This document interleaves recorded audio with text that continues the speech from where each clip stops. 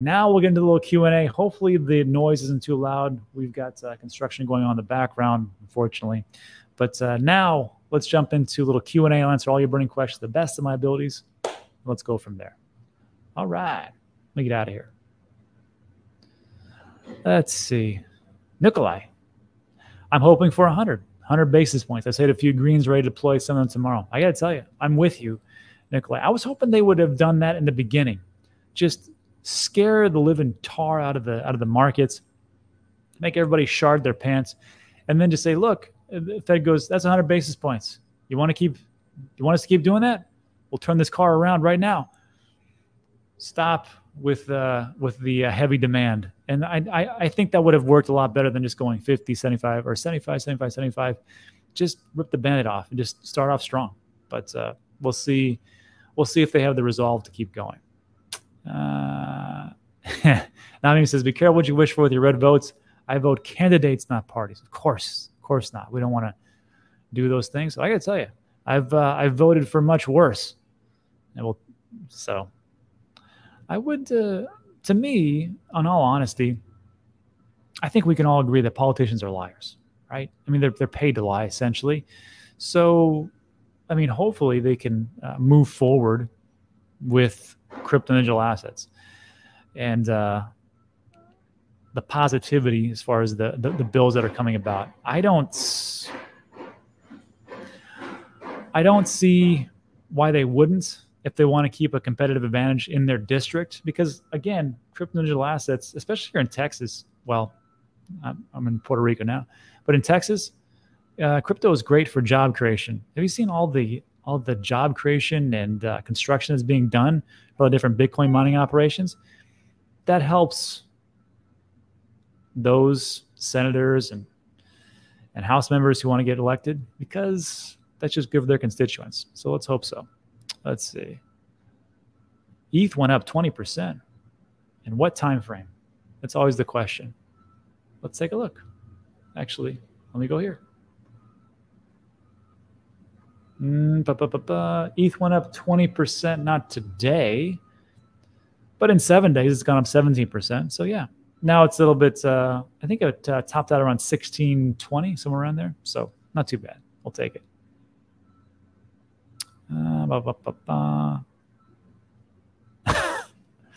I read somewhere we should vote no on the plan for FTX. So I read the exact opposite. I just got a letter from Voyager, and it pretty much said that the UCC, which never really disclosed the different plans for Voyager, all of them, they just pretty much put forth and said, okay, FTX is the best one that they have.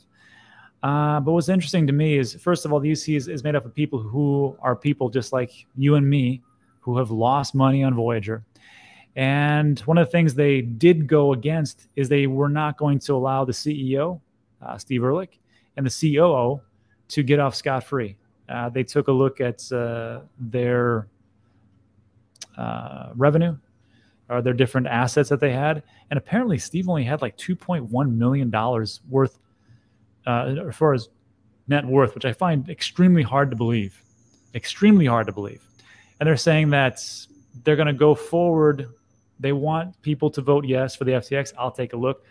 There is a time frame that said in November 29th. So we got time for me to take a look at it and see what actually it is. The problem is that they said if we go forward, that will admonish or let off the hook Steve Ehrlich and the CEO. I forgot his name.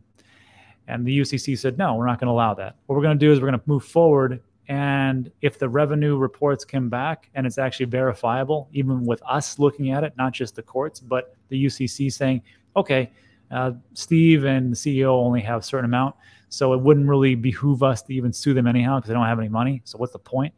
If that's the truth, then we'll go forward and we'll still, and they said this, we'll still want back 1.2 million. So Steve has like 2.1 million. They want 1.2 million from him. And the CEO, I forgot how much they're. I'll cover another video. But they said if it comes to light that these are inaccurate or data has been falsified, then we will take these two gentlemen to court in a lawsuit. So we'll see how it all works out. Interesting times. Shannon, hello. Bike says, are there risks to a spot ETF aside from the usual crypto volatility?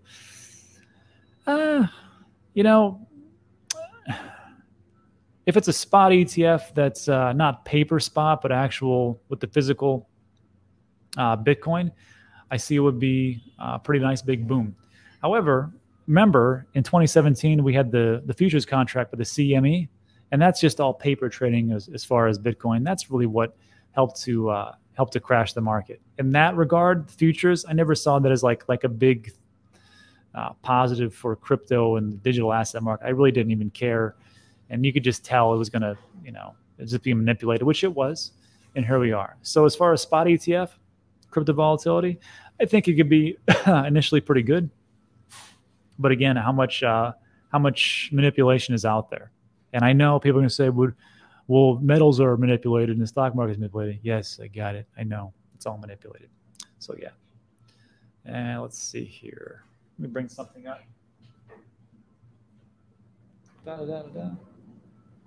So Bitcoin today, 20,000. Not bad. What else? Oops. Oh, that's what I want to see. Dogecoin, 10% up for, wow, 7 days in 24 hours, 127% for the week. I just want to remind everybody, Dogecoin. Everybody remember the Dogecoin millionaire? Seemed like a nice guy, just never sold. And he was on Twitter talking about, hey, because he put in 180,000 initially. And then he went up to over 2 million and then went down to 180,000 again. And he was just waiting. He goes, hey, I'm half a millionaire now. And he goes, here's some of the things I learned. And what he's talked about in his tweets or his the module that he put out, the information he put out, he said, look, he goes, I'm going to start selling. He goes, I'm not going to ride this all the way up again and then go back down. He goes, you have to take profits. And I was like, wow, there you go. So hopefully I can I'd love to get him on the show and just to see how he's going to do that, what his points are, and where he wants to go along the way. But I thought it was interesting that the biggest diamond hands person out there is like, you know what? You have to take profits along the way. Makes sense.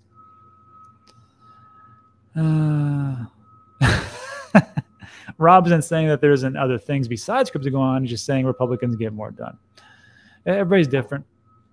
I haven't personally known, but let's be honest. There's been some bad Republicans and bad Democrats, and not many got it right. You vote for the candidate. When do you think Sol will leave beta? I don't know. I just hope it just stays up. Remember, I own Solana, I own Cardano, I own Polkadot and Avalanche and Near Protocol and Bitcoin.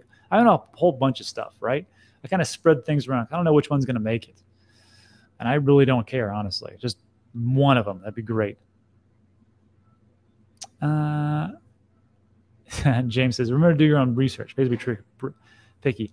It is, and we can only do so much research because let's be honest. How much information did we never get told about Celsius and Voyager and Luna? And pick your DeFi protocol. I just read a report that 97% of projects that were built on Uniswap were rug pulls. 97%. So I think to myself, I'm like, it all comes down to a risk-reward ratio. You can really get risky and hopefully make a bunch of money, but in the long run, it's just gambling, and I'm okay with that. I got a separate channel called Dan Degen. That's where I do all my gambling. But if you watch those videos, just expect to lose everything. But maybe they'll do well. Who knows? Yeah, I saw this. Johnny says, Rob, what are your thoughts about the co-founder of MakerDAO found dead in Puerto Rico today? First of all, I wasn't around, so don't blame me. But I heard there was a strange tweet. Let me pull this up. This is next level stuff. Very odd. I got a message.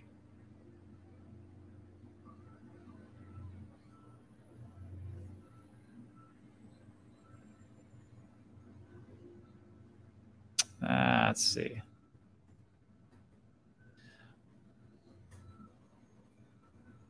There it is from Dylan. So this was Nikolai Muchian, found dead in San Juan, Puerto Rico, which is where I'm at right now. And this was his tweet just 3 days ago. He says, CIA and Mossad and pedo elite are running some kind of sex trafficking, entrapment, blackmail ring out of Puerto Rico and Caribbean islands. They're going to frame me with a laptop planted by my ex-girlfriend who was a spy. They will torture me to death. Look, I don't know if that's legit, but that sounds out there. That's all I'll say, but I feel sorry for that gentleman's family. Wow, I know, that was crazy, right? Akash says, what assets are the Bitcoin Ethereum DCing right now? Not financial advice, but here's what I buy every day. Let me pull it up on my phone. I honestly sometimes just... all right, here we go. So Ethereum, Bitcoin, and then some of these, I'm not going to tell you which ones, but some are every week and some are every day. We'll see it all. Aha. Ethereum, Bitcoin, Polygon, Solana, Algorand, Chainlink, Near Protocol, Cosmos, Cardano. I think that's it for this one. So, but you have to understand, I DCA sparingly, not as much as I used to, because I don't know if it's going to drop. But I know one thing. That's I'm not the genius to figure out when the absolute bottom. I talked about this multiple times. If I'm wrong and we don't drop anymore, well, at least I got something.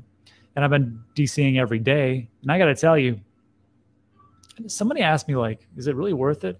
Look at this. Let me show you the website DCA-CC. Like, put 25 bucks in a week. Let's use my favorite example of Cardano. You just put 25 bucks in a week from 2018 to now. First of all, if you sold it a reasonable amount of time, you would have invested 4,800 bucks and you would have had 168,000. You'll never time the top. Sorry to tell you that. But I mean, if you screw up and you don't hit that top, but you sell a little later, you would have invested 4,900 bucks. You would have had $130,000. So, and that's just 25 bucks a week. That's what I did, because I was just like, it'll go up some point, and here we are. But again, it's all about valuation. Those projects, they're not all going to be good. Some suck. That's just how it is. All right, I can't read. It's okay, man. You got to stick to your strengths. If you can't read, it's all right, golfer. Okay, so Scott N says, Rob, were you able to watch the full episode of Bankless with SBF? It seems like he wasn't budging on the idea of leaving DeFi alone. We think of the view on DeFi. So when you're in a debate, sometimes, like, you know this, like when you're arguing with your wife or your significant other, and you know you're wrong, you just don't want to admit it because you're just so damn stubborn. Trust me, I'm that guy. And I think Sam might be a little bit there, because I watched most of it, and he did concede some points. But if you look over at his Twitter account, he pretty much said, you know what, those were some wrong ideas. I was wrong on that one, and we shouldn't do KYC and AML for DeFi projects because it doesn't make any sense. And we talked about this yesterday, well, a couple of days ago, with Vitalik Buterin and his assessment. He's like, you can KYC and AML all you want for DeFi for retail investors, but the hackers don't do that. So what's the point? And it's true. So we'll see. Again, it's just because Sam thinks a certain way doesn't mean it's actually going to go that way. It's going to take a lot of voices, and it's not just Sam talking to congressmen and women and senators and Democrats, Republicans. I mean, you've got also Charles going up to the Hill talking about it. You've also got the Blockchain Alliance going to talk for us. So I think they want the best things. We'll see. I think so. Mountain Man, hello. Tesla. Hello, Tesla. Hello, friends. Greetings from the IA stream. Mad Cow is here. Yeah. Pickle says, sadly in the sailboat too. Lesson learned, treasure for life. Exactly. There's a reason why I got those rules. Those rules right here. The middle one, nothing on exchanges. Don't leave any exchanges. It's the recipe for disaster, right? Take it all off. Yeah, Neil's got a point. SBF went from a hero to an enemy. Some people just, like, I don't know if people just listen to what he said or they just say, well, this guy said he's a jerk and he's not good for crypto, so I say he's not good for crypto. And I'm like, well, yeah. I mean, if you don't like the fact that he's positive for regulation, I mean, look, I'm positive for crypto regulation, but I'm more for the clarity aspect. Like, I don't think that you should KYC and AML DeFi either. That's stupid. I mean, why, what's the point? But I do think we should get a little bit of clarity. What's a currency? What's a commodity? What's a security? And then just go from there. And then everybody can be happy and they can, all the agencies can have their toys back, and then they can say, well, we're doing something. Sure, whatever. That's it. And again, I mean, if something gets called a security, you register and it's a big pain in the A, but still, I buy securities every week. They're called stocks. All right. Bicky, I've looked up Kopi, looks pretty good.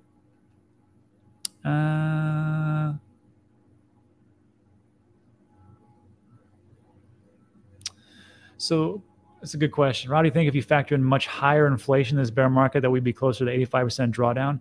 And there's also some corresponding data which takes a look at the traditional market, S&P 500, NASDAQ.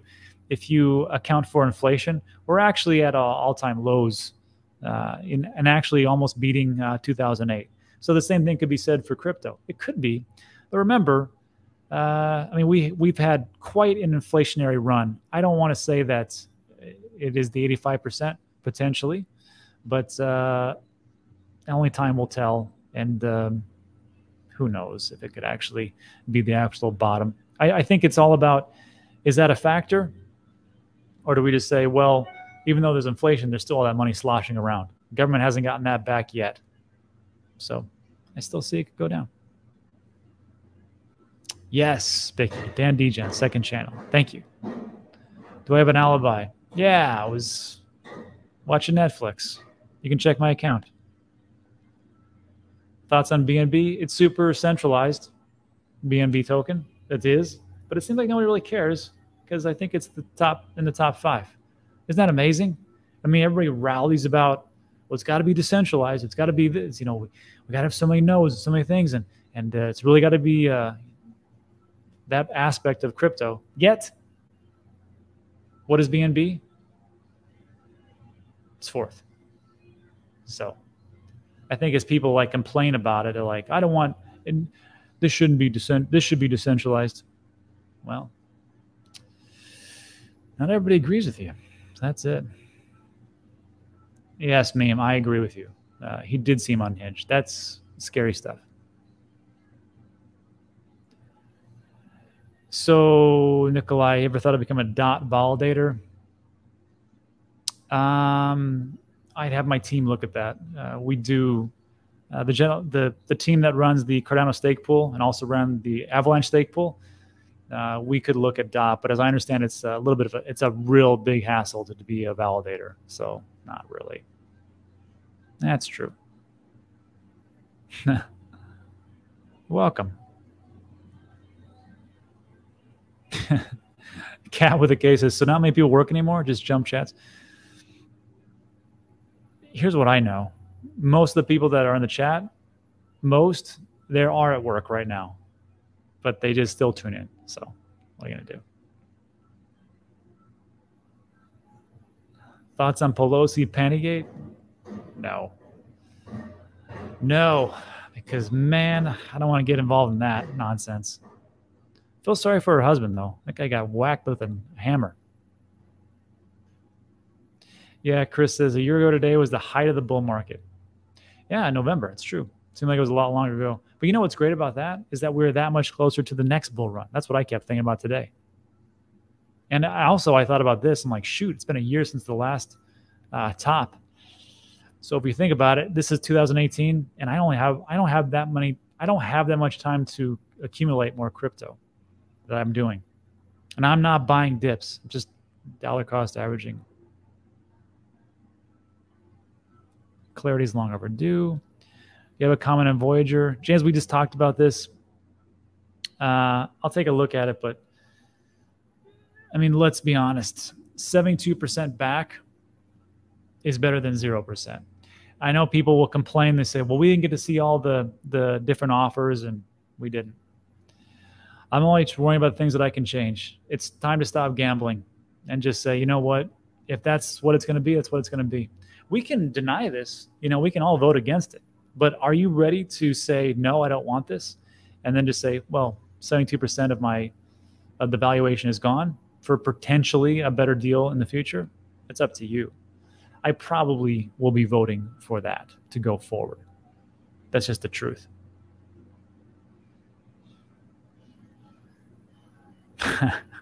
Look good, look different. Well, thank you. I appreciate that. Norman says, we don't have to go down exactly. No, we do not. It could be less. And that's why I say, like, I could be wrong. Like, I always talk about, I think we're going to go lower, but that's why I still buy a little bit here.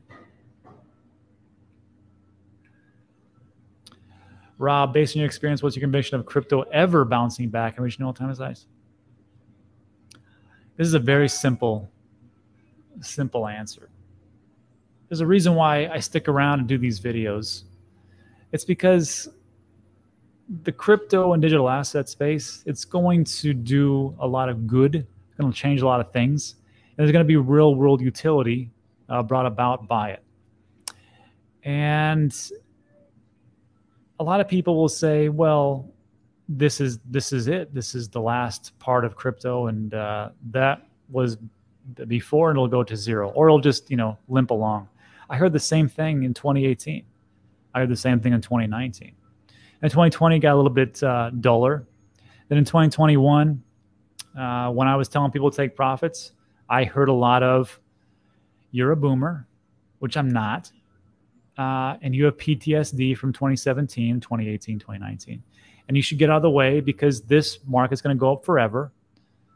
Because of all the institutions are here. MicroStrategy is never going to sell. And all these institutions, Tesla's never going to sell. And I was like, they'll sell. And it's just the same cycle I see before is the emotionality of people going, it'll never come back. It's the same thing in 2018, and we're seeing the same thing in 2022. And then once we get to 2024 and 2025, when we go back to a bull market, I'm going to hear the same things. Rob, you don't know what you're talking about. You are a boomer. I'm not. And these institutions and these governments and these sovereign funds, which who knows, we'll probably get into at that point, they're here to stay, and they're never going to sell. And you should hold forever in diamond hands and blah, blah, blah, blah. And it'll be the same thing going over and over again. So, yeah. So that's what I say. And I will tell you this. There's something that does concern me. And I was going to do a separate video. But it's talk like this. Like Stanley Druckenmiller saying that we're going to be flat for a decade. And you had a Gareth Soloway saying we're going to be flat for a decade. Then you had another hedge fund manager. What's this guy's name? Saba Capital, Boaz Weinstein. We're going to be flat for a decade. And what they're talking about, potentially, is, you know, the S&P 500 back in the 60s, 69, it didn't hit its all-time high again until 1992. So let me do some quick math. It's like 25 years. Well, 2003, I guess. It took 25 years to get back to its all-time high. There's a lot of problems in that area. So do I think this could happen again? Maybe. But I would like to point out one important thing. That is, if we would have bought the all-time high and we keep dollar cost averaging down here, just in the S&P 500 days in 1971, well, we bought them here and we take profits along the way coming up. And then, of course, once it starts to go down, maybe take a little profits and then start buying down here, selling here, buying a little bit here, selling. It's just the same thing. Like, even though this was one of like the forgotten decade when stocks were just flat, moving sideways, going down 25 years, again, very different time, there was still a couple of bull runs in there. Nice bull run here, nice bull run here, nice bull run here, a little bit down, and a big bull run here. So again, I don't think it's that big of a thing.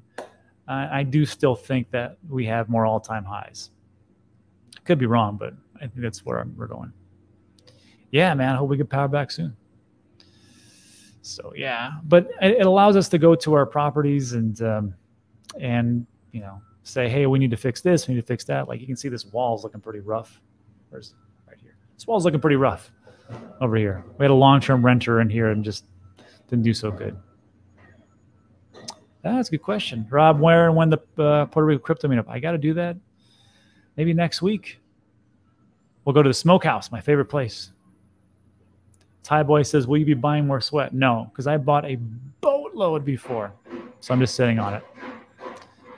And I can't wait to dump on everybody. No, I'm just kidding. So I got sweat coin, and I have a lockup period of 12 months when it starts to get unlocked, up to 24 months. So I'm here for the long haul. But I'm not going to buy anymore because I bought a lot. So just so you guys know, I'm super biased, obviously, right? Yeah, Zachary says, why buy sweat when you can do it free? Exactly my point. Why even buy it? I think it's going to do pretty well, and I can only walk so many miles. But yeah, if you don't want to buy it, just download the app, links in the description, and they give you free sweat coin. So just do that. You don't even have to buy anything. It's free. Not walking advice, but walking is a great exercise. I don't know. Jupiter, I don't know what that is. When toga. Oh, toga thumbnail. Like for when James did his Marcus Aurelius thumbnail for Halloween. That was pretty funny. I got in 2 questions. I feel special. What do you think of Cody? Cody looks good. Currency of the internet, COTI. I just got to look. I haven't bought any though yet, but I will. I got to take a look. But I can't say I will. Surfing, no surfing yet.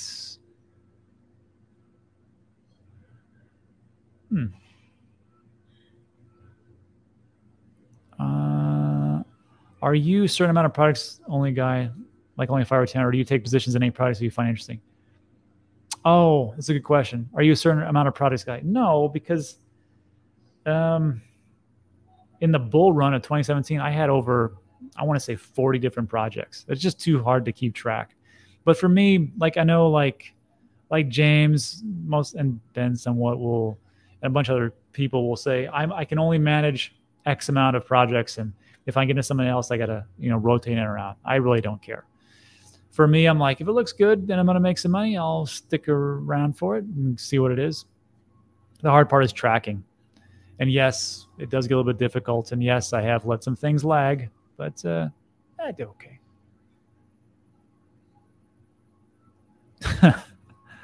When I'm not your dad t-shirt. That's a good one. I'm not your dad. I should get, that would be great stuff. Yeah, so I hear.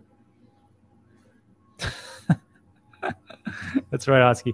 Rob has diamond hands, hodl green screen boomer. It's true.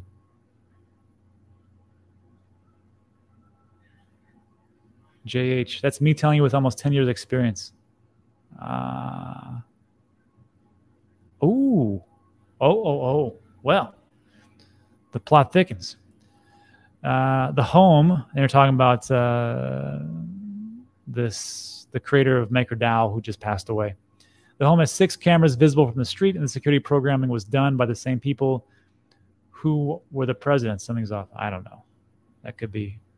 I'm not sure. Yeah, Cardano's nice. Any link brains here? ETH is too expensive in transaction. That's why they use Polygon. Polygon's great. I think that's one of the DCAs that I do every day. Pretty sure. Polygon.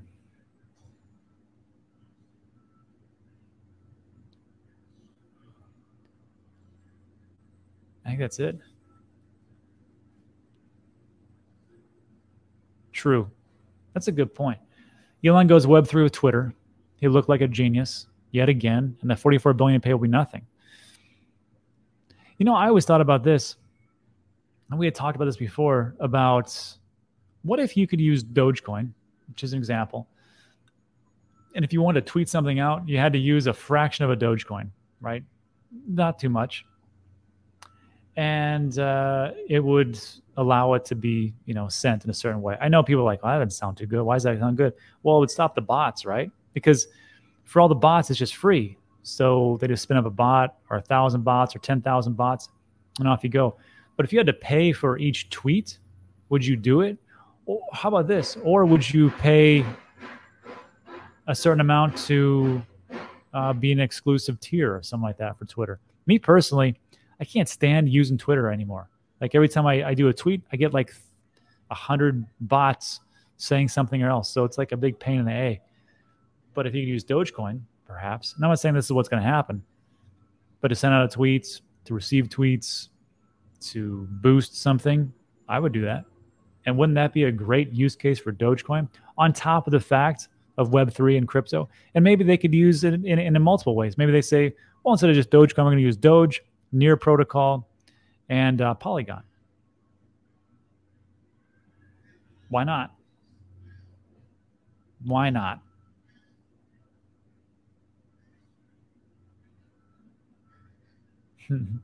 Pay for tweets? Nope. Facebook is going to charge me. Yeah. Pay for tweets? Nope. Who's me? I would go that route. I would. All right, buddy. So they only make 3 billion Doges every year. It's true. Very tough. Kind of inflationary. All right, buddy. So that's it for today. So hopefully the noise wasn't too bad.